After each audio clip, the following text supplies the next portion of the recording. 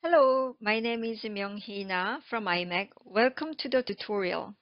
The topic of today in this talk is innovative technology element to enable CMOS scaling beyond 3 nanometers. I hope you enjoy the tutorial. 2021, 2020 and 2021 actually together. What we can say? This is a very unusual time. And one thing actually I can tell is that I'm spending a lot more time with my actual devices. I use it much more in the mobile devices, tablet, and the smart TV. Not only streaming Netflix or Amazon, I actually use this device to connect my life to the external world. So, working remotely versus on-site, social connectedness versus physical distancing increases the demand of edge and cloud computing to the extreme. I think the business community agrees with that. Market analysis actually shows that there is a substantial growth of the cloud market in 2021 is expected. So this is really good news for our industry. So semiconductor device and technology are high demand because of actually market growth is substantial.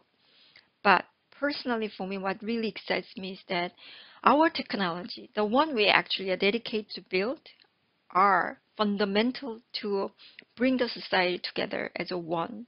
And that really generating social connectedness is really something I'm care dearly, and actually I'm very proud to be a part of that movement.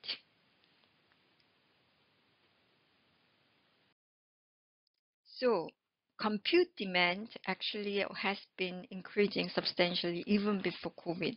COVID accelerates and changes the direction a little bit, but it's not new. What you are actually seeing here is the die area versus transistor density.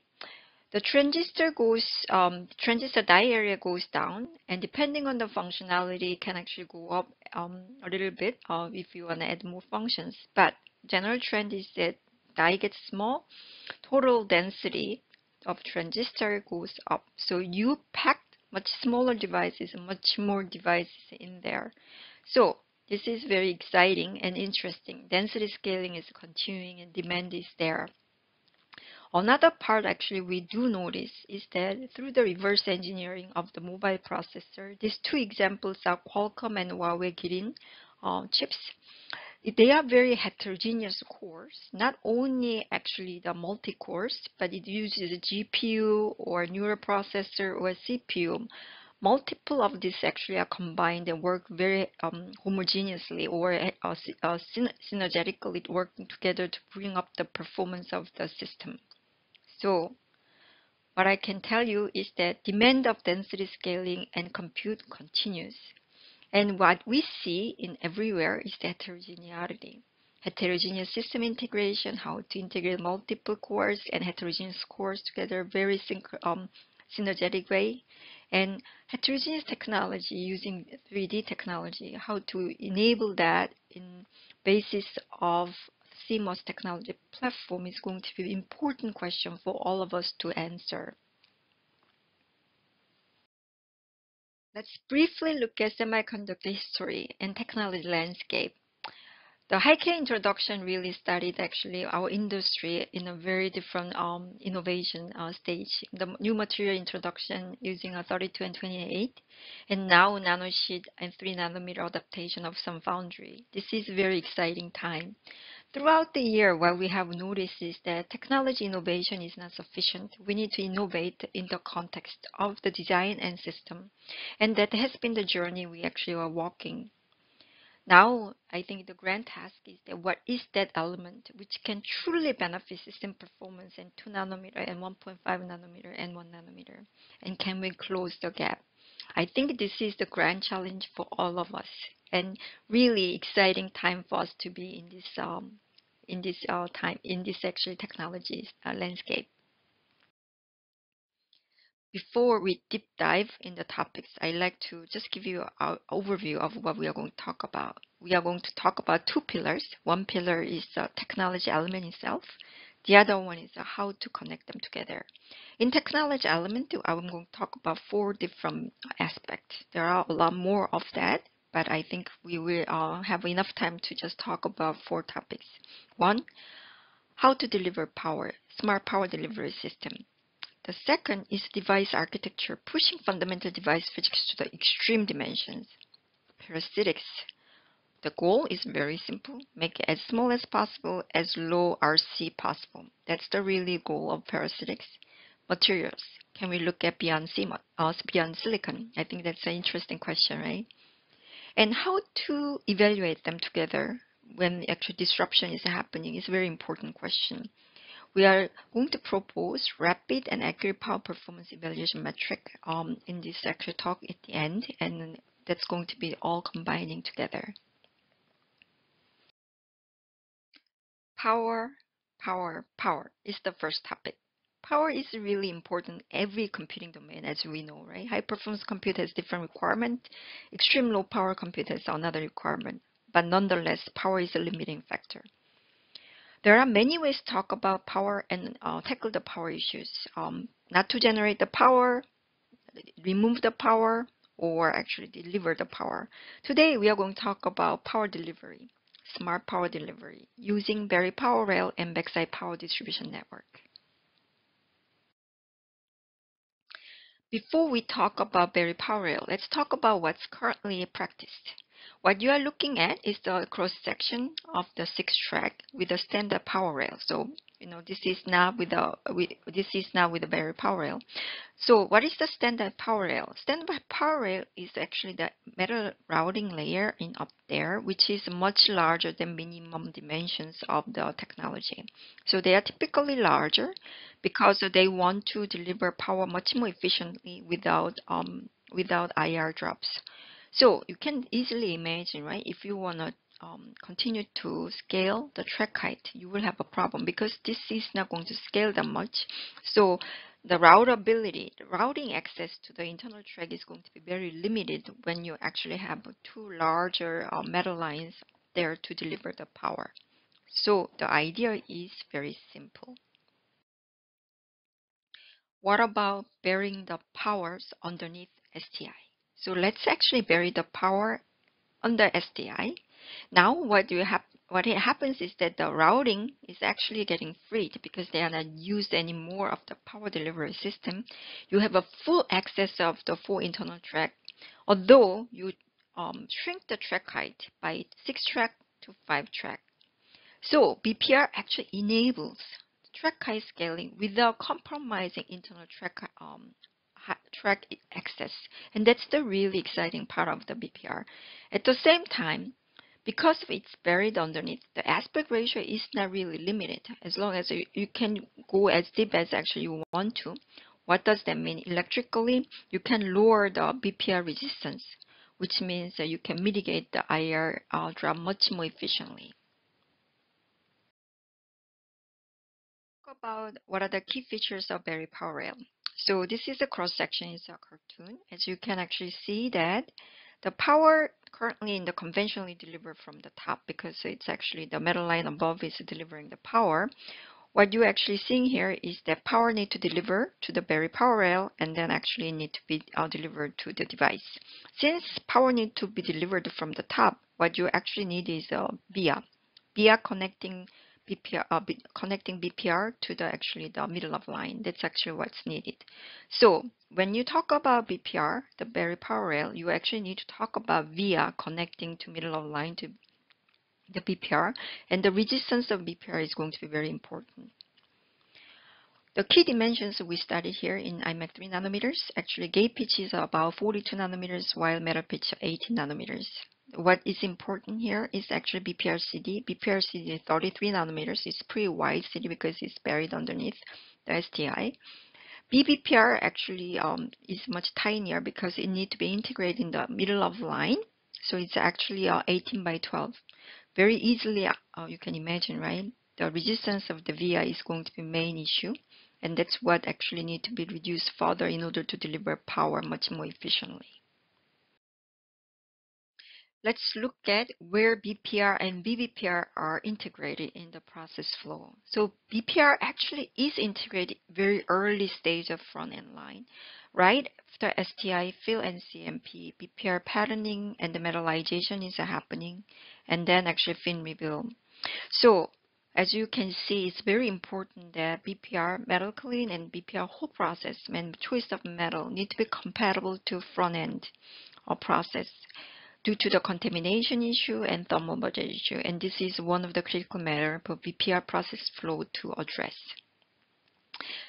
Next, let's actually look at the VBPR. VBPR is different because it needs to connect the middle of the line to the BPR. So it actually is integrated right after RMG module and the middle of the line section, and the middle of the line actually etch the patterning, and then actually BBPR litho, and then etch, and the fill, and then the CMP. As you can see here, the BBPR is tiny, and the epi, the BBPR process is very critical because there are very tight margin between the right next to epi to M0A on the where the gen M0A is. So post BBPR etch clean on epi, and impact of the interface between a BPR is going to be extremely important, and that's the where we gotta continue to look at.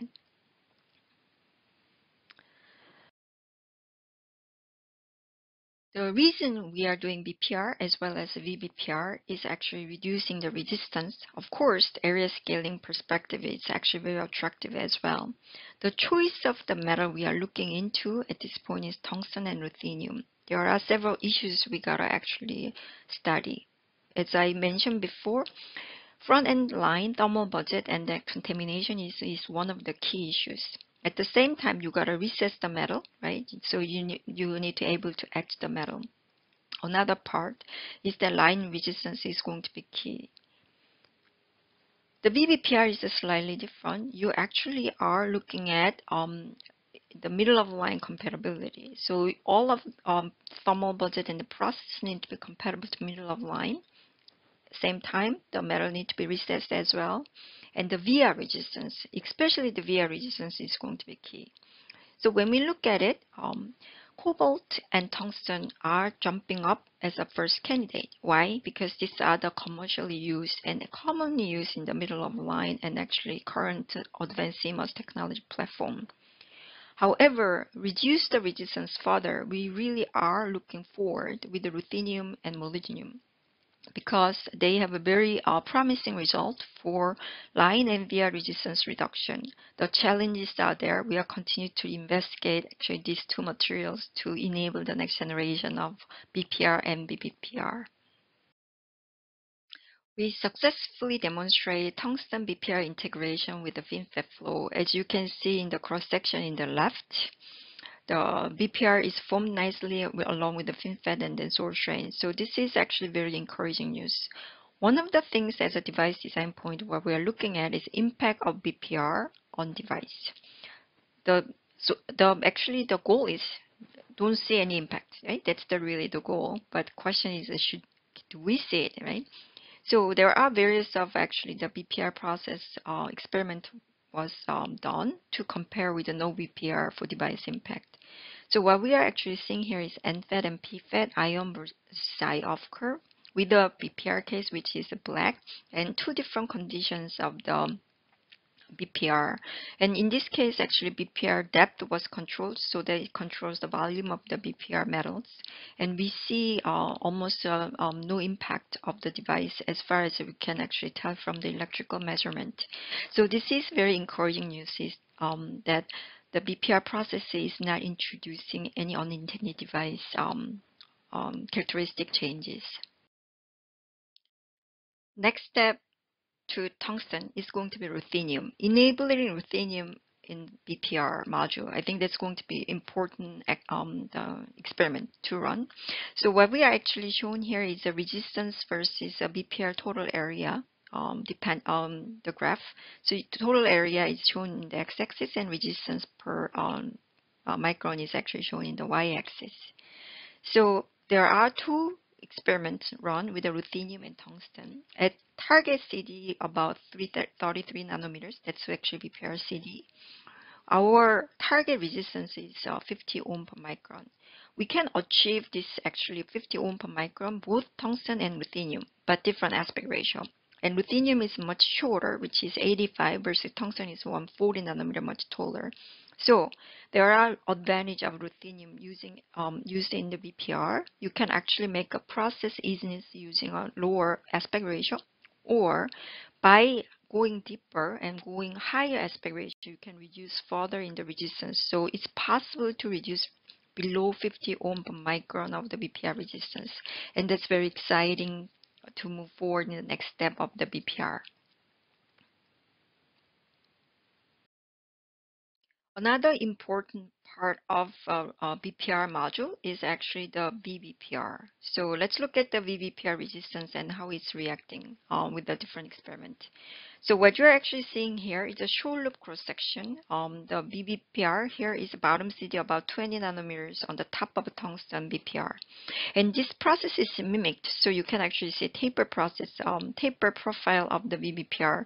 But in later on in 20.3 in IDM, I'm sure we show you actually this taper profile is corrected, and then you can actually still meet the 3 nanometer target, and that actually will be discussed in this talk. Today, what I like to talk about is that sensitivity of two important DOEs. One, tie nitride thickness of the barrier. As within the tie nitride thickness, we need to see the response of the VBPR resistance, and we actually see that when we thin the 2 nanometer of thickness, we actually see about 24 ohm of the reduction. Another part is actually the VBPR height. So when you reduce the VBPR height by about 30 nanometers, we actually see the response as well. So the shorter VBPR height, the better it's going to be. But the integration-wise, that's not actually very trivial, because it needs to be integrated with the after FB and during the M0A process, which is middle of line process. So optimizing VBPR height as short as possible without compromising the integrity of the FB and middle of line is going to be a very important manner to address for the VBPR resistance reduction. Since we are talking about metals, electromigration is extremely important, especially when you talk about two different metals, right? So for experiment we have done before, it's a tungsten BPR with a ruthenium BVPR. So looking at the interface is going to be very important, the electromigration of that. So first we start experiment, we need to confirm that actually BPR and BVPR metal composition, and then CD in order to quantify actually the interface impact. You can see that actually bottom CD is about 20 nanometers is formed, and the ruthenium and the tungsten in the BPR and the VBPR is actually nicely formed there. When we did the electromigration test, and we see about 320 hours, we don't see any fails. So that indicates that the interface between ruthenium and tungsten are very stable. And it's actually very encouraging news that actually when you have a hybrid metal between the BPR and VBPR, you can still maintain good interface without electromigration issues. Another important issue of Berry power rail is actually how it's related to how the power is delivered. As we discussed, power currently is delivered from the top, so you actually need to go through the top to the BPR and the device.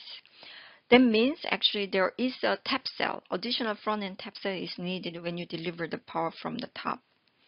And that tap cell does not, it's not there in the standard cell template. So cell scaling is not enough. What you gotta see is the block level scaling, so it needs to be validated. So that's what we have done in next. So we use the ARM core to understand the block level assessment of BPR. So what you are actually seeing here, 6-track without BPR, 5-track with BPR, and this is a heat map, IR drop map. It's a visual map, so the green or yellowish color is warmer and the blue is cold. And visually, you can actually see the 5-track is much colder. When we look at the IR drop CDF plot, you can actually see between a 6-track, which is the green, to 5-track, which is actually with the BPR, the blue, you can see above 40% reduction at 99 percentile of IR drop, and this is very encouraging news. With this result, what we also confirmed is that 14% core area scaling is achieved using 5-track from the 6-track reference library. That means we can actually take advantage of the area scaling from 6-track to 5-track, substantial area scaling due to the track height scaling, as well as the IR drop reduction due to the BPR introduction. And this is very motivating result to introduce BPR in much further stage in the next. So far we discussed about Berry power rail, and then power was delivered from the top. But nature of the Berry power rail actually really calls for power delivered from the backside. So we investigate backside PDN as one options. So you bond the wafer and you grind the wafer very thin, about 300 to 500, and you actually fabricate the nano TSV and backside metal in the backside of the wafer.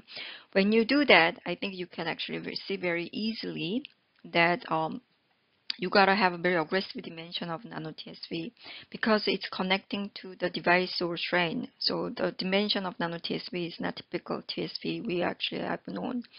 So dimensions are 150 by 110 of CDs and then 500 meters of height. And this is actually the target we are trying to achieve in the fabricating IMEC for nano TSV to connecting the BPR. So let's look at the general process flow of the backside PTN. As I briefly mentioned, right, really briefly mentioned, the extreme wafer thinning is needed. So you start from the silicon wafer. This is case actually the metal is mimicking what the BPR BPR actually presence here. And you start from here. You bond the wafer to the secondary wafer. This can be actually the memory wafer or any kind of donor wafers. You bond the wafer and you grind very thinly up to the selective edge stop layer, and then you remove that, and then you can actually remove the buffer. So you end up very thin silicon, about 300 to 500 nanometers. That's actually very key for nano TSV formation.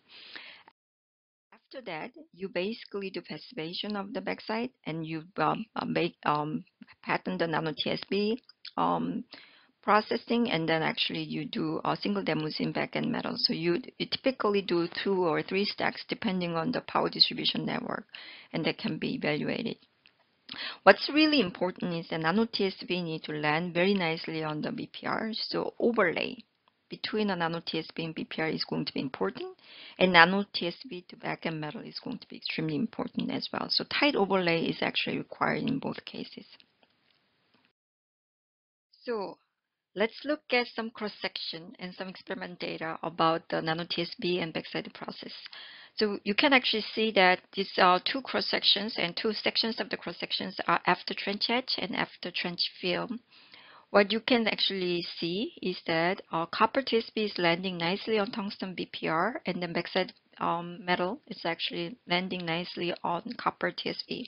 So the margin looks pretty good, and there is a good isolation where the silicon to backside metal, and that's very important. So when we look at this, well, we actually did a lot of multiple studies overlay, as we discussed a little bit. Backside metal to nano TSV alignment is extremely important. Overlay margin need to be tight. We achieved about 5 nanometer overlay, less than 5 nanometer overlay. They have to be precise for multiple wafers between our backside metal 1 to TSV formation. And I think we are very encouraged by this news. One of the important part of the nano TSV is going to be a resistance. So this study is actually done with a copper film. The resistance need to be small enough not to impact any of the power delivery system. So nano TSV resistance in that manner is very key. So we measure in the Kelvin structure. What's so unique about is that we calculated, or we expected, about 1 ohms of nano TSV resistance in the Kelvin structure, while what we actually measured is 5 to 7. Yeah, compared to BPR resistance, it's not that high, but nonetheless, it's about 5 to 7x higher than what is expected, and we are very puzzled. So we start calibrating the model, understand the physical behavior of this higher nano TSV resistance. So two cross sections we have looked at is actually 500 nanometer height and then 730 nanometer height in different cities, and we calibrate the model when we try to understand where is the physical mechanism of this increase of the nano TSV is coming. What we found out is that actually it's not about nano TSV resistance itself. Actually, it's a spreading resistance through the BPR because the BPR resistance is dominant. So the minimizing spreading resistance by minimizing BPR resistance is going to be extremely important manner for reducing overall stack of nano TSV. And that's going to be the next challenge we are continuing to optimize along with the BPR and nano TSV module together. So, fortunately or unfortunately, backside PDN and BPR, both of them requires block level assessment in order to understand the area scaling and IR drop, because of the nature is actually requires a scaled up the assessment, right? So what we actually used is the core in using IMEC 3 nanometer technologies. What you are actually seeing here is a heat map, as you have seen before, 6-track without BPR, and the front side PDN, power distribution network, 5-track with the BPR with the front side PDN, 5-track with the BPR with the backside PDN. Actually, you can see visually, 5-track with the BPR and backside PDN looks much cooler than anything else. Let's quantify that. What you are actually seeing here is normalized core area is x-axis. Y-axis is IR drop measured at 98 percentile. So 6-track no BPR is a reference point. So it starts with the 45 millivolts of the IR drop at 98 percentile, and core area is 1. When you scale from the 6-track to 5-track, we see 19% area scaling and 10 millivolts of IR drop reduction. 19% area scaling is extremely interesting because that means actually we get full benefit from the track standard cell track high scaling to block level scaling. So this is very exciting news that you can claim the full area entitlement. And IR drop 10 millivolts reduction is actually important as well. When you do 5-track BPR at front side with the back side with the BPR, you can actually see area doesn't change much, but you reduce additional 10 millivolts of IR drop. So total, what you are actually seeing is the 5-track BPR with the backside PDM reduce this IR drop by 45% with respect to the reference, which is 6-track without BPR and front side. In addition to that, about 90% of the area scaling is observed. And this is a really powerful statement of the area scaling perspective as well as actually power delivery system. And this is the main reason we really believe the backside PDN is important metric for high performance compute as well as actually low power compute to be optimized. Okay, short break. Let's summarize a little bit what we have just actually discussed. Very PowerL enables standard cell scaling from 6-track to 5-track without compromising internal track access. That's really good news. But Berry power, the nature of the berry power is buried. It's much more natural way to deliver power is backside PDN.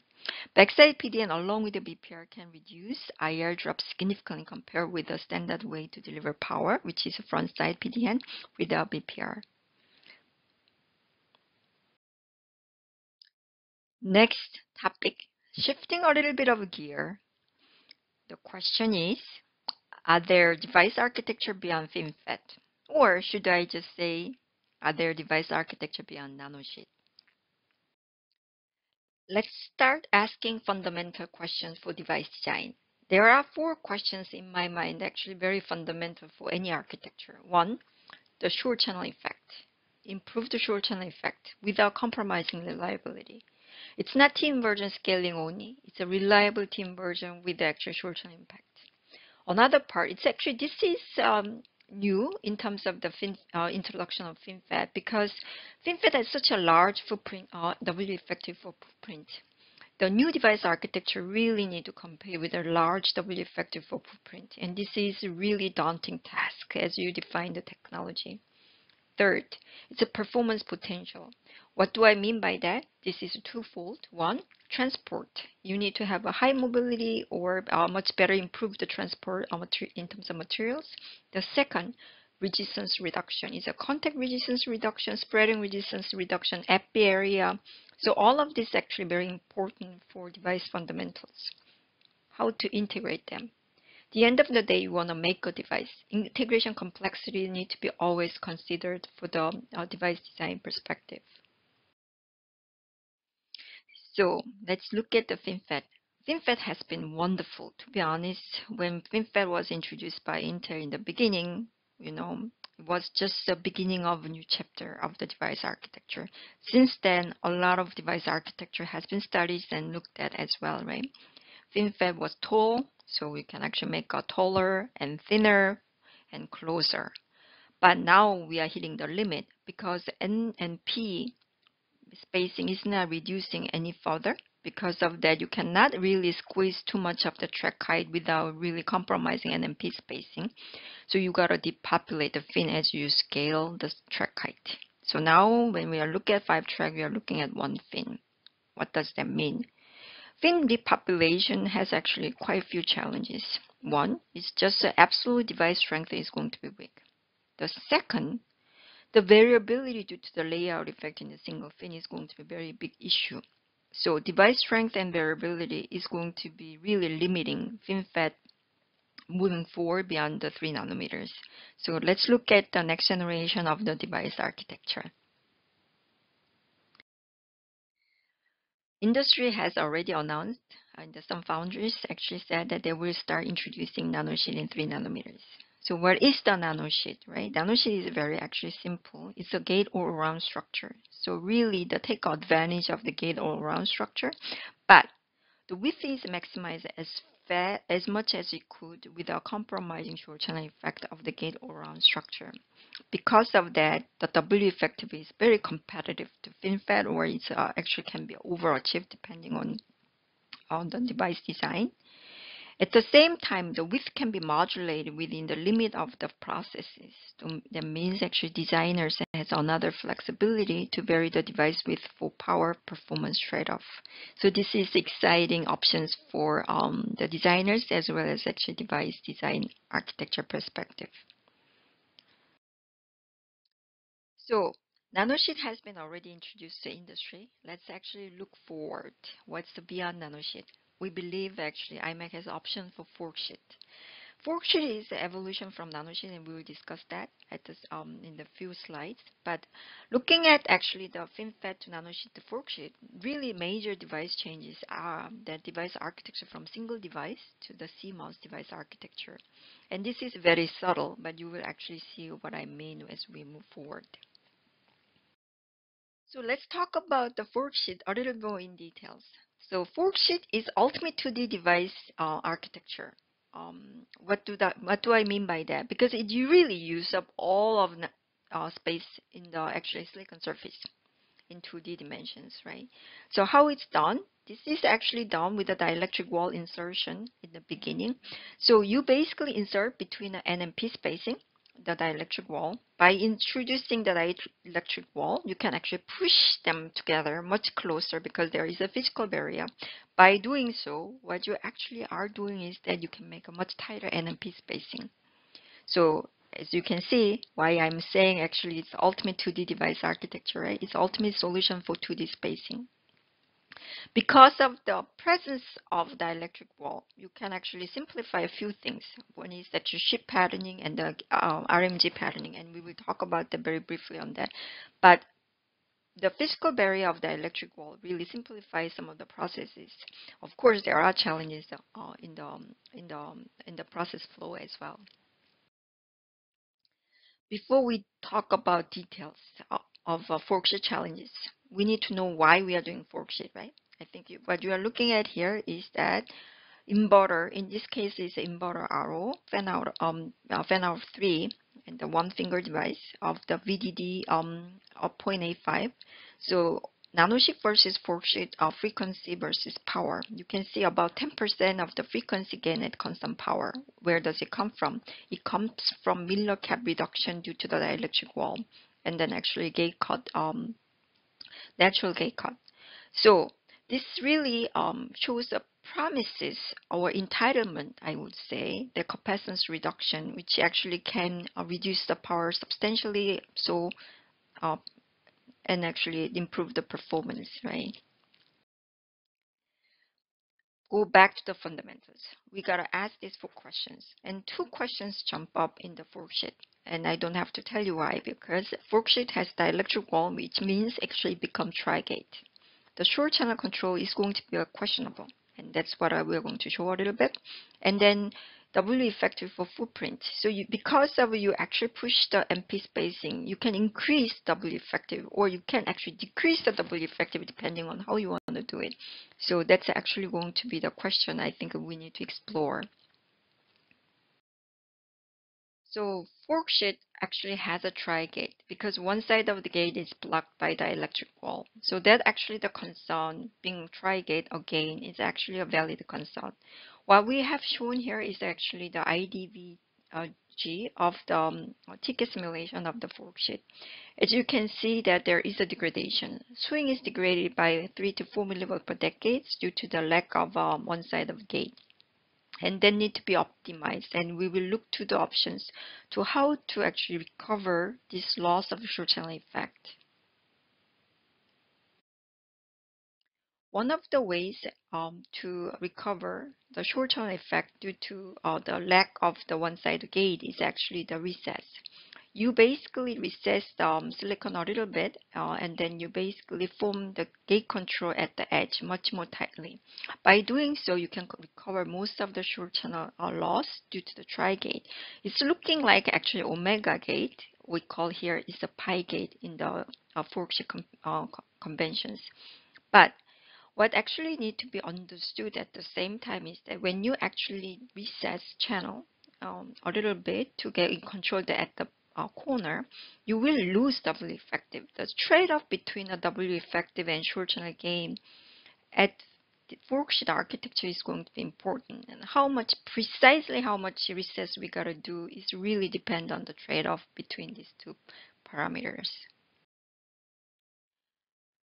One of the really exciting factor of the forksheet for me is the flexibility. Now, the spacing, NP spacing, which was widely open, closed before, now it's open to use. How do you want to use it? There are many ways to probably use it, but we can actually come up with 3 different ways. One, C-effective optimization. You use that space for C-effective. What does that mean? That means you actually take a capacitance gain and you don't change anything. You can just use a very similar layout style with the nanosheet, but you can take advantage of performance and power. Or you tighten up the space, but extra space you use for the width of the device, which means you can actually increase the width to improve the drivability. And for high performance solutions, this is really a attractive solution. Or you have a space. I would rather want to use a track height scaling. So in this specific design rules, we actually shrink down up to 4.4 track height. So the area scaling, the track height scaling is possible. So various options are available with the forksheet, and that's really the exciting part of the forksheet. Forksheet process flow is actually very similar to the nanosheet with some differences. One is really the dielectric wall formation. After stack reveal, you actually form the dielectric wall, and because of it's actually introduced a very early stage, dielectric wall material quality is very important because you need to go through a lot of different steps throughout the middle of line and then until actually the middle of line. So it really requires very good quality of the materials, and we are looking at very carefully on that material selection and robustness of the dielectric wall. And from the introduction of dielectric wall, what that means actually subsequent process related to dielectric wall need to be modified. It's a modified step. It's not a humongous different step, but there is a different step. Inner spacer, source drain, and RMG are the key steps actually we are watching out for. Let's looking into dielectric wall integration a little bit, right? After the nanosheet reveal, you actually do the deposition and then isotropic etch and then dummy oxidation. Because of this wall is placed and actually will be processed throughout sequential processes, it's very important that, especially steps for epi and RMG, the hard mask patterning without minimize the dielectric wall loss, so that we can actually have a robust dielectric wall is going to be very critical. At the same time, wall formation, the isotropic etch is going to be very key, because you need to etch out, except actually between the NMP devices where it belongs. One of the key modules which are different, need to be modified from the nanosheet, is actually the RMG modules, work function patterning, right? So in the nanosheet, you will need a high aspect ratio hard mask patterning in order to actually go through all of the stacks and then actually remove the metal. So work function metal stacks actually much higher in here. While actually Forksheet case actually can be pretty lower, and no aspect ratio hard patterning is needed because of the presence of the dielectric wall. So this is actually simplifies the RMG patterning process of the Forksheet significantly. So we are very excited to show the first Forksheet module, key module, which is dielectric wall, and then RMG module actually result here. We demonstrate the structural demonstration of the Forksheet with the NMP spacing of 17 nanometers. As you can actually see, very nice coverage between the different actually the work function metals between the sheet and along the sheet, and actually with the MP spacing of 17 nanometers. So we are very encouraged, and we will continue to study further in the Forksheet modules. When you talk about MP spacing, what you actually can just imagine is SRAM bit cell scaling, right? Because the SRAM bit cell scaling is limited by a lot of them is actually MP spacing. Tightening up MP spacing really opens the opportunity for SRAM bit cell scaling. This is actually high performance SRAM bit cell, and it's a cartoon here. You can actually see up to about 20% of the area scaling can be observed between the nanosheet and Forksheet due to the MP spacing tightening and the natural gate cut, because the dielectric wall side is actually giving a very nice natural gate cut there. When we look at the high density cell, we see the same result. So about 20 to 30% of SRAM cell scaling, depending on whether it's a performance cell or density cell, we actually see nice scaling of SRAM. So SRAM scaling is possible with the Forksheet, and that's really exciting for area scaling perspective. The promises of area scaling is not only for SRAM, it's actually in logic as well. What we are going to show you is actually flip-flop, because this is one of the limiting standard cell scaling. Compared with the nanosheet, FinFET, and Forksheet, due to the larger width of the nanosheet, actually the design dimensions is very difficult to introduce a middle gate cut in the middle. Because of that, dummy poly is needed for nanosheet, while actually Forksheet you don't need the dummy poly because actually dielectric wall presence. The second, what actually is that because of your the Forksheet, you actually don't have to cut all the way down because you have dielectric wall in between. So you can actually place the gate contact in anywhere independent of the gate cut. So it actually free up to center tracks. So you can actually use that center tracks, two center tracks for the full routing. About 20% of the area scaling is observed and for flip-flop cells, and this is actually a very promising result for Forksheet value proposition for area scaling. Now let's see the CFET. CFET is a revolutionary architecture stacking and NMP. So we start from the CMOS device, as you know, and we fold the device. When we fold the device, what happens is that device footprint becomes single device footprint. It's about 50% reduction. Of course, there will be overhead, so it's not exactly 50%, but close enough. Because of device footprint is much smaller, you can actually increase certain bottlenecks where pinch point you can actually increase or relax a little bit. So CPP can be relaxed or contact area can be relaxed. So that's actually performance potential there. Another one, depending on the integration scheme, you can actually use a different integration scheme for NMP. So you can use a different channel materials, which is a really exciting use for performance. Due to the nature of the stacked configuration, CFET requires a unique MOL. So you actually contact the MFET and PFET into two different levels. Because of that, you actually have your routing layer a little bit of rotated. So 5-track FinFET to 4-track CFET, what you actually see is that the first layer, first M1 layer, is fully utilized as a routing layer because of the unique middle of line of CFET. And your pin axis is actually rotated about 90 degrees. So your pin axis is actually going through this way. So it's a much larger aperture, which actually helps the routing congestion substantially. We confirmed 4-track routability using the place route experiment. So in this case, we use ARM core in IMEC 3 nanometers.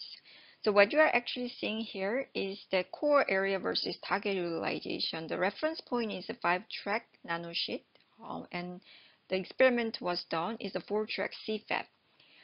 The one thing to notice is that CFET backend was not optimized. So actually the target utilization cannot be achieved with this backend stack, and we are continue to update this actually the target the backend stacks to improve the utilization. But even limited utilization, you see about 13.3% of reduction of the core area scaling compared to 5-track nanosheet. And we believe the full entitlement between a 5-track to 4-track using a CFET is possible by optimizing backend stack optimization. Why is it possible like that, right? Because as we discussed before, MMINT is actually used in the CFET configuration as first routing layer. So M1 actually is very depopulated. Unlike a nanosheet, M1 is used as a first routing layer, and CFET used the MMINT as the first routing layer. So M1 can be depopulated. Because of that, routability is improved substantially, and it actually motivates or it helps the area scaling of the block level. So this is actually encouraging news. We continue to understand our 4-track optimization with the backend together using the CFET. That's going to be the next step we are going to go. Of course, SRAM will take a lot of benefit, right? So CFET, by folding nature, we can actually reduce about 43%. What it really means is that SRAM scaling is back into track. It's difficult premises before. Now, with the 6-track, 6 devices in SRAM, you can actually continue to scale as we historically scaled before with the CFET. The potential is there, and we are very excited about seeing the potential of the SRAM scaling continued. So what are the key fundamentals we need to look at CFET? I think the two parts I like to look at is the performance potentials and integration complexity due to the stacked configuration. So let's talk about CFET integration options.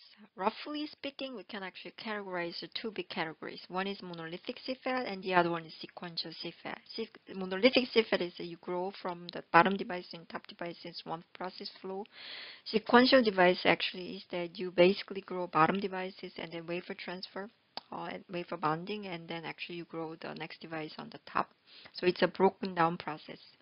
Monolithic by nature is cheaper because it's actually one process flow, and you can control the aspect ratio, so it actually can be shorter total stack wise actually than sequential CFET, which means optimized parasitic effect of the resistance and capacitance. But at the same time, top and bottom devices are basically processed at the same time.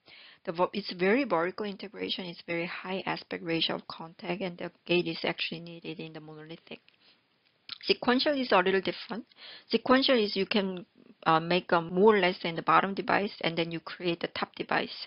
So you actually process is compartmentalized, and then it's basically lower aspect ratio of etch is possible still, except the middle of line. You gotta contact the middle of line as well. But at the same time, because your top and bottom device is processed separately, the thermal budget of top device is limited by bottom devices. So you cannot really have a high temperature anneal in the top process. So finding the right solution for top devices is going to be important for thermal budget perspective. Just a little bit of a few key challenges of monolithic. Let's actually just touch base on this, right? Monolithic CFET vertical edge placement is important, and actually it's very critical because of the nature of the vertical integration of the monolithic. So after you actually form the source drain epi in the bottom and contact, actually you do fill and you start exposing the sidewall of top device and you grow epi. Basically the vertical edge placement is done by edge back and the CMP. The precise control is going to determine where how much actually epi, what kind of shape of epi, and where the location of epi is going to be.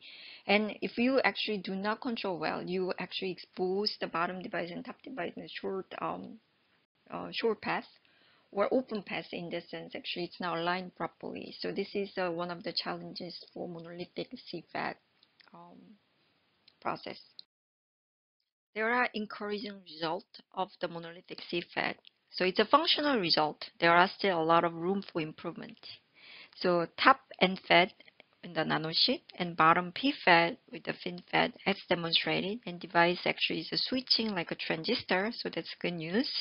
But resistance is high, so external resistance in the channel to the epi need to be improved, and epi growth itself actually need to be improved, as well as contact resistance. So there are a lot of challenges there, and we gotta continue to work on to improve CFET.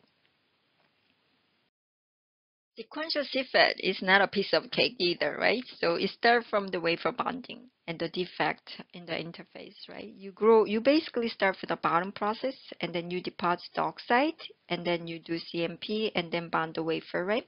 In the bonding interface is extremely important, and the thickness as well. There are multiple competing impact in this actually interface.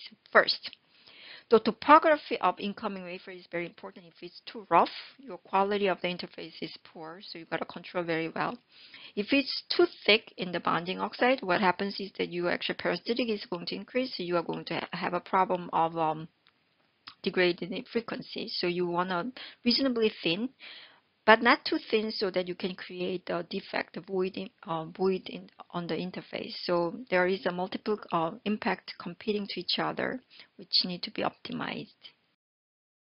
Recent progress I like to report from IMEC is that we actually find the window of void-free processes of bonding oxide thickness. So what you're actually seeing here is a y-axis is a bonding dielectric thickness after CMP versus deposit silicon dioxide thickness. You can see that we actually have a window with a void-free target process, and we are very excited to see this is actually the right target process without impacting too much of device performance, as well as actually ensuring that the void-free wafer processes. One of the key features of the sequential CFET, I think, is about the different channel material options. So it's possible to integrate NMP separate channels in sequential fashion. So what we are looking into actually is whether strain after wafer bonding is actually wafer transfer is possible. So what we have done is experiment of strain silicon. Strain silicon is grown on the silicon germanium, and actually the donor wafer was given to IMEC from the Soitec. So we use actually this wafer to transfer the strained silicon layers on the wafer and measured whether strained silicon is actually retaining the stress. And initially we started about 1.3 gigapascals, and we basically confirmed that the strain is retained, and we are very excited about the film. Actually, the transfer was successful.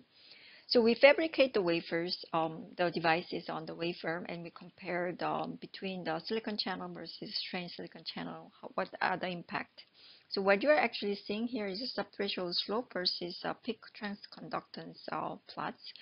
And the open symbols are actually silicon channel, and the field symbols are strained silicon, and two different RTA temperature. What you're actually seeing in both cases, at the given subthreshold slope, you see peak transconductance improves substantially, which means the mobility improvement actually is retained after the device processing. So this is a really exciting opportunity for sequential CFET. So we are continuing the key challenges of sequential CFET. So we talked about the void effect, how to make a void free, and the second is actually how to transfer the high mobility channel in the wafer bonding process, and we actually demonstrate that. Third is actually the enabling the device with a low thermal budget. And there are quite a few considerations we gotta do. One is dopant activation, the RMG process, and the gate reliability and the epi formation. And by doing so, it does not impact the bottom devices. So we found that actually low temperature laser anneal can enable that. And what you are actually seeing here is the electrical readout for NMP devices. For what you are comparing is actually when arsenic and phosphorus implant was done, and for MFAT with the spike versus laser anneal, there is no difference between the laser anneal, the spike anneal, and low temperature spike anneal. The PFAT is the same. The boron was implanted. You don't see much of the impact of the short channel nor actually the transport mechanism. So this is indicating that XMO anneal can provide a viable path for low temperature budget solutions for sequential CFET for top devices.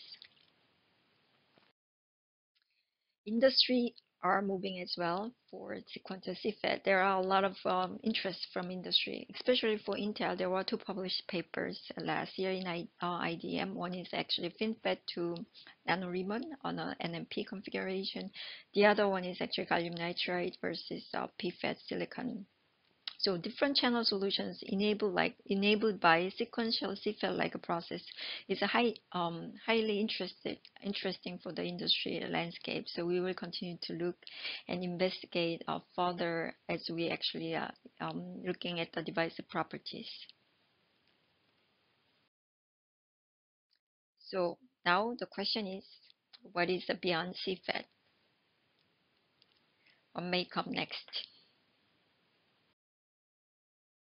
We think 2D material can actually offer a good solution beyond the silicon toward the sub-nanometer technologies. 2D materials by nature is very thin. It's one or two monolayers, and the selection of the material choice have very low dielectric constant. So when you look at actual rough calculation of scale length, it actually enables channel length scaling. So the potential is there, and let's look at actually simulations to see whether the potential can be realized. So what we have done here is actually we did NEGF simulation for without parasitics. So to keep in mind, this is the intrinsic properties of the simulation-based model, right? So short channel characteristics is actually looked at here. So what you are looking at is the channel length. It's screened at I off.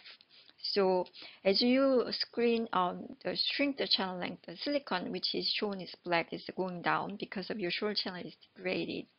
But you can see different color lines are different Schottky barrier of actually the 2D materials. They are continue to increase, which indicates that actually the short channel control is better, so you can continue to scale the channel length. Of course, Schottky barrier is very important. The higher the Schottky barrier, the gain is much less. Another part is the potential for materials, low field mobility. Looking at different type of mobility, which is 100 to 300, you can actually see if you find the higher mobility channels in 2D materials, you can actually improve the short channel characteristics as well as actually the transport. So the potential is there. Question is whether we can find the right materials. Let's look at current progress. There are a lot of hot discussions that is happening in the 2D materials and a lot of good progresses. So what I'm going to show is actually 2D molybdenum disulfide based material characteristics published in 2019. What you are looking at is swing versus the GMX. And in this work, actually by IMEC, is shown actually the very good transconductance with a superior short channel control, the swing. So we demonstrate that best scale 2D material characteristics with the molybdenum disulfide compared to literature. So progress actually is made. Another part we cannot forget is actual compatibility for existing fab infrastructure. So we need to able to make a 300 millimeter fab compatible 2D materials. So in IMEC, we multiple times to demonstrate that tungsten disulfide integration in the 300 millimeter fab. We formed the actually tungsten disulfide channel with aluminum oxide dielectric capping, and then create the devices. The functional device was demonstrated. Of course, 2D material journey is just beginning. The challenges, opportunities are humongous. So what you're actually showing here is actually same thing as what we've seen, algae versus on current. Different type of materials are looked at very carefully in many, many years. What's important characteristics are I think for me it's three things. One, need to be high mobility, and you need to be actually show superior channel length and scaling. And third, actually you need to be compatible with 300 millimeter fab. In that perspective, tungsten disulfide shows the highest potential for among many other choices. Of course, we will continue to look at. So in IMEC, we are looking at the tungsten disulfide as a major candidate for 300 millimeter fabrication for 2D devices. As I mentioned, the challenges are enormous as well as opportunities. Contact, how to make a lower Schottky barrier is not really known, and we are continuing to look at it. Doping for 2D materials is essentially not known, and very important characteristics to look at. Gauge stack engineering. We need to enable the very thin gauge stack in the new materials, and that actually takes a lot of time. The last but not the least is a high quality material fabrication in any kind of material system is very important, and it's very time consuming and actually resource heavy. So we gotta really look into these challenges very carefully to go move forward into 2D materials. The premises are there. So material side and the short channel side is there. But in the FinFET generation, you are competing on another factor because stacking effect. Doubly effective for footprint is very important manner. So 2D material should show benefit in the stacked configuration. So we did the simulation studies and see whether there is a value proposition. Is it compelling enough, right? So two part. 2D can scale the channel length as well as gate pitch or the VDD option. So you can take advantage in both ways. But when you scale the gate pitch, does it buy us a whole lot? That's the first question. Another part is that 2D is very thin. Is that any opportunity for parasitic capacitance reduction? And we do see that. When we compare that, when we optimize the scaling further and further, we can actually see gain of the performance at constant power is significant enough to up to 60%, and that's where really are exciting opportunity for 2D materials. Promise is there. It's not a reality yet, and the task for us is how to make this as a reality. So now wrap up the device architecture. We talked about three different device architecture: forksheet, CFET, and 2D materials. Forksheet is a natural extension to nanosheet, very comparable to nanosheet structure, except that actually dielectric wall. CFET is a 4D device and MP stacked, and area scaling potential is humongous, as well as challenges of the integration. 2D material is a really viable option for beyond silicon, but challenges of fundamental studies and material related is actually there, and we need to continue to tackle that issues. Now, third topic. Let's shift the gear a little bit. Backend. Backend is really important as we actually scaling further, right? As we discussed, backend is continue to scale, right? So it's I call rise of interconnect. One of the question is whether dual deposition is going to be possible beyond the 20 nanometer pitch. And I think patterning wise it's possible, but there are a lot of challenges and difficulties, and actually some of them are very fundamental, right? Because of the you need to make a deep trench, the variability and complexity is going to be very difficult. At the same time, the resistance due to the copper is going to be extremely important questions to understand when you actually scale down. So a lot of challenges are happening in the dual deposition process with below 20 nanometer pitch. So alternative to the dual deposition process is called the subtractive etch process. Um, called actually the semi-deposition processes. So dual deposition processes, you actually do make a trench, you fill, and you CMP. Subtractive etch process, semi-deposition process is a little different. You basically dep the metal first, and then you etch out the metal, and you do gap fill. Because of gap fill is done later stage, you can actually very easily fill the gap with the air gap, and that's the one of the advantage of actually semi-deposition process I will show a little bit later. So no trench etching. It's possible to select the metals with no barrier liner because of it's actually done, the depth is done first and then etch out. Third, it's actually metal CMP is not needed, so variability is improved in this process. For IMEC perspective, I think we want to enable beyond the 21 nanometer pitch using the semi-demusion process. It needs to be self-aligned as well. So the path to the self-aligned semi-demusion roadmap is very simple toward the lower RC path, right? So first, you use very high aspect ratio, so you introduce slowly high aspect ratio metals with the very least metals so that you can actually maximize the resistance reduction. But at the same time, you introduce air gap so that you do not penalize the RC product. So capacitance reduction can be optimized as well. What you're actually seeing here is a 2018 publication that higher aspect ratio of ruthenium is possible, and with this process, and actually we achieved up to the 5, and now we are going actually more than that. So we are very excited to share this result as well. In 2020, IMEC demonstrated two-level ruthenium semi-demusion process. Um, in this case, it's actually done in 32 nanometer pitch of metal pitch vehicles, and you can actually see that the via of the ruthenium formed on the top of ruthenium M1, and the M2 is actually very, very lightly etched. Air gap is formed in between the ruthenium lines. What actually is amazing for us is that ruthenium etch can be pre-selective, very highly selective. Aspect ratio of 2.8 to 4 in this paper can be achieved. In this IDM, we are going to publish about the 5 aspect ratio of greater than 5 with a much higher selectivity to hard mask of the ruthenium etch process. And this is a really viable path for RC reduction using the semi-demusion processes, and we are very eager to see the next step. Another part of actually semi-demusion process for me is actually design arc, modulation of the design arc. So line end extension has been known in the design community for restricting a lot of design space. So we need to actually have a design compactness versus the processability of the line end. So there is always line end we actually need to keep in mind when we design. In this early study, I must actually say this is a very early study.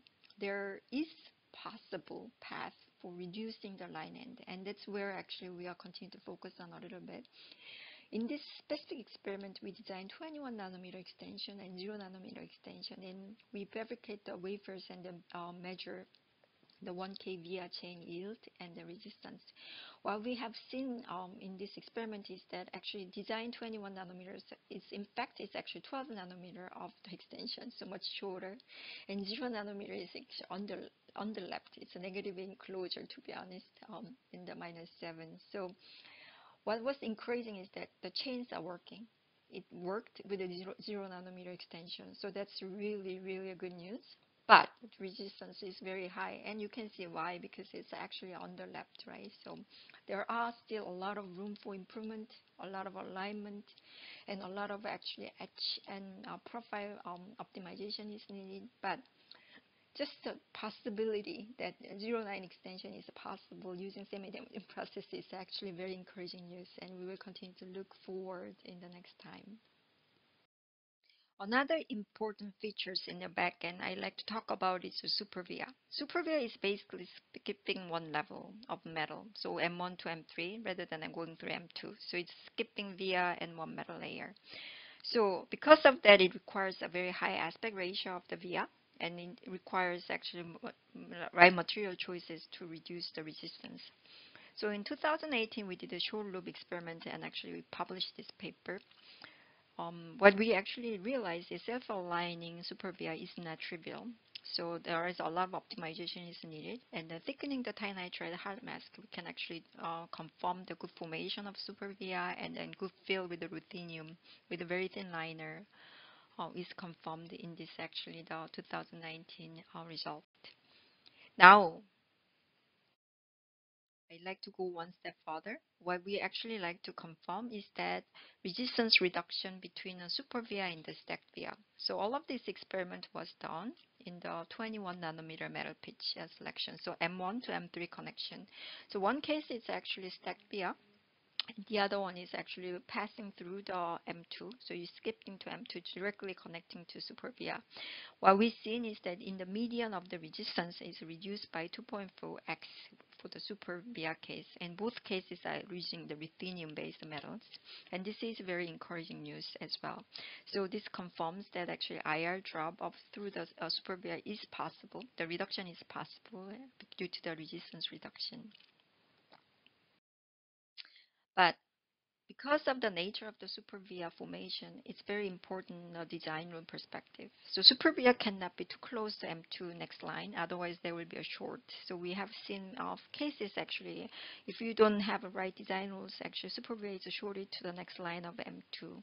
So you need to have some design rules which actually margin out the supervia process robustness.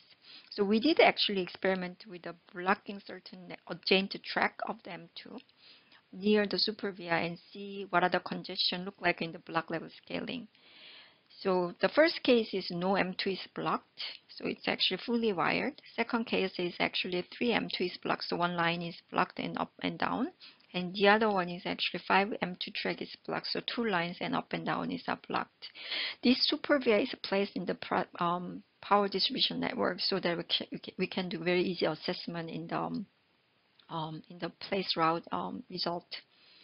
What we've seen is that when we compare the congestion in the y-axis in the left-hand side and the DRC violation in the y-axis in the right-hand side versus number of tracks blocked in close to the supervia, we see up to 3 tracks. We don't see much of congestion issues or DRC violation issues. So this indicates that there is a room for design rule optimization up to the 3 blocks without impacting the routability, but still improving the resistance using the supervia in the power distribution network.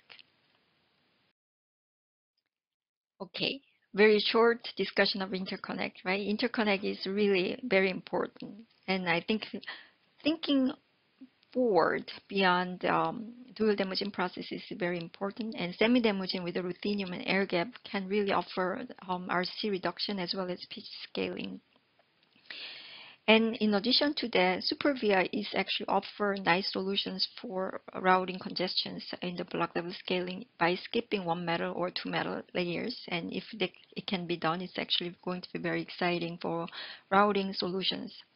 Early result indicates that actually a very promising result for the resistance reduction compared with the stack via, and actually there is a room of the design room optimization near the supervia vicinity to improve the routability as well as the resistance.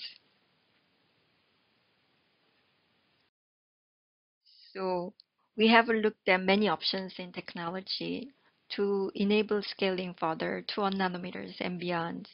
So this is exciting time. There is no doubt.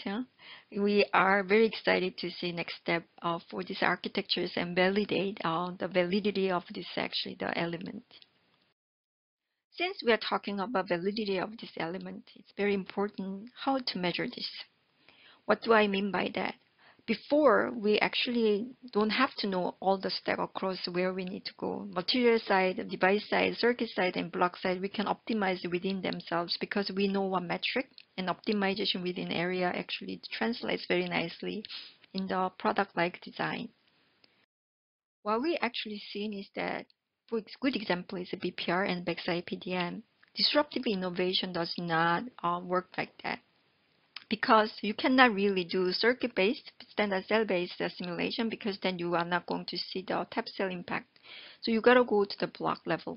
So this full circle is needed in order to evaluate the disruptive innovation. Yes, this is very good because it's like a product-like performance, but it's very time-consuming. It's very, very expensive process. When you have a multiple choice and actually multiple permutation of the technology elements you got to work on. So our task is finding rapid and accurate power performance benchmark, which we can use technology evaluation. So one end of the device and the simple RO level, which is accuracy is poor but really fast. The other end of the place route, accuracy is high but really the turnaround time is too long. We need to find a solution where it actually resides. Accuracy is high and fast solutions for the technology evaluation. We believe composite arrow can provide a solution very nicely. Composite arrow is basically a suite of arrow reflecting critical path of the block and reflecting the backend sensitivity and load. And this is very fast but very accurate. What we have tested is the 3 nanometer based the reference of the composite arrow accuracy. What I'm showing here is the frequency ratio with respect to IMEC 3 nanometers versus area ratio.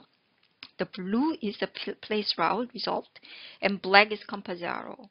And inverter simple arrow is actually shown in the red open circle here. What you can actually see, various of technology option is tested, and you can see that blue and blacks are much closer than actually red. Indicates good agreement between the place route result as well as and the composite arrow result. So composite arrow can actually offer a good solution for methodology perspective, rapid and accurate performance benchmark. So very short snapshot, right? I think we need to find a fast way to evaluate the technology solutions, much more product-like design. And Composite Arrow can offer nice solutions, and we will continue to investigate more to develop the robust methodology to evaluate technologies. Okay. Wow. Congratulations. You are done for 80 minutes. Rather than, talking about conclusion, what we just went through, I really like to talk about my ending thoughts, right? I love to get your feedback as well. First, for me, what jumps out from this tutorial preparation is that there is no way out. It's all hands on deck. Technology element for device architecture, performance, middle of line, interconnect, that's not sufficient enough. It's all alone. You gotta think together. So enabling scaling, you gotta actually combine them together, find the right solutions. Not enough to find the solution, you gotta evaluate. So get the right tool for the job is important. Fast but accurate. Product like a performance benchmark is going to be important, and finding the robust methodology is going to be a key task for technology research and the development. Third, let's keep an eye on the price. Our price is not technology scaling. Our price is system scaling. Along with the CMOS technology, there are many other technology pillars we gotta work together. So co-innovating across the diverse technology is going to be a really important task to make next generation computing possible, and that's a very exciting opportunity. Last but not least, I think this work cannot be possible without many IMEC colleagues. So thank you so much for all the contribution for preparing for this tutorial. Most of all, thank you so much for your attention for this 80 minutes. This can be really long, and this can be very short. For me, I have so many things to talk about and discuss with you, so it's actually a shame we cannot meet. I wish you all the best and stay safe, and until we meet next time.